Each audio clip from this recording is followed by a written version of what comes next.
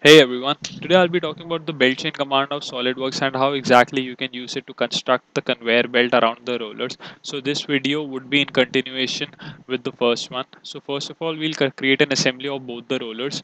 So when the first roller is incorporated, it would be fixed. So you need to first float it so that it can be moved in any direction which you require. Then we go to assembly option. We'll click on mates. First of all, I'll make the axis of both of these rollers visible so that I can make the axis. So first I'll be clicking on the parallel mate option,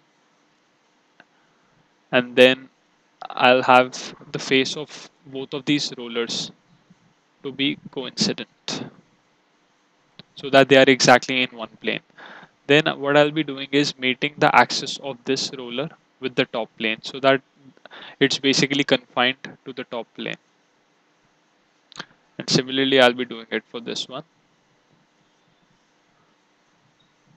And then what I'll be doing is making a straight line on this top plane. I'll just tell you in a minute the reason behind this.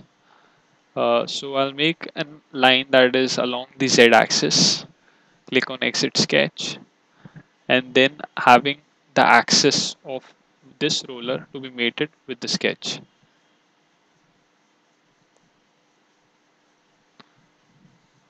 and click on OK.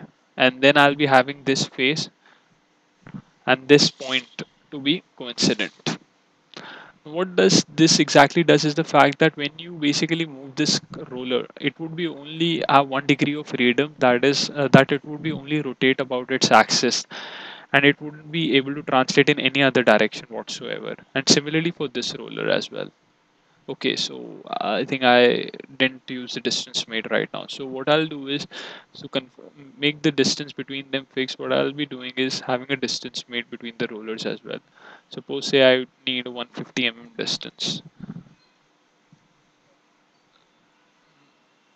So using this distance made now, if I'll basically move this component, then also it will be able to just rotate. So it's also restricted to having 1 degree of freedom. So after using all of these mates, I'll go to the Semifeatures option and use the belt chain command. Now I'll select the two faces on which I'll be having my belt, and then I'll be clicking on the create the belt part. Now it would be asking, would you like to save the assembly? I would be saving and continuing. So suppose you can give any arbitrary name or whichever you want to save them, and then it would be also be asking for whether you want to save the belt part as well. So I'll be saving it. Click on save all, and then I'll be opening the belt one part.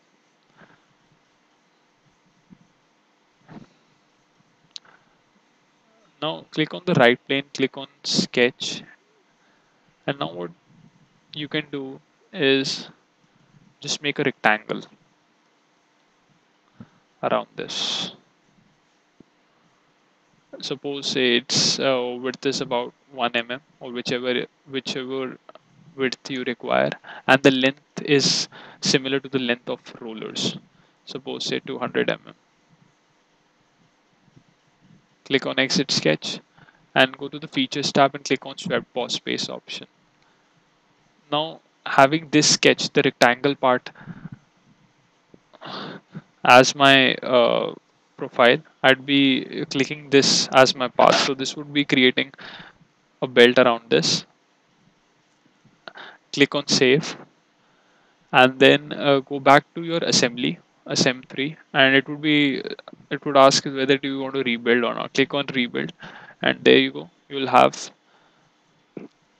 the conveyor belt around your rollers. Click on these two options again so that the axis of these two are hidden, and hide the sketches as well. So there you go. That's how you create a belt around the rollers. Thanks for watching. Feel free to leave comments below.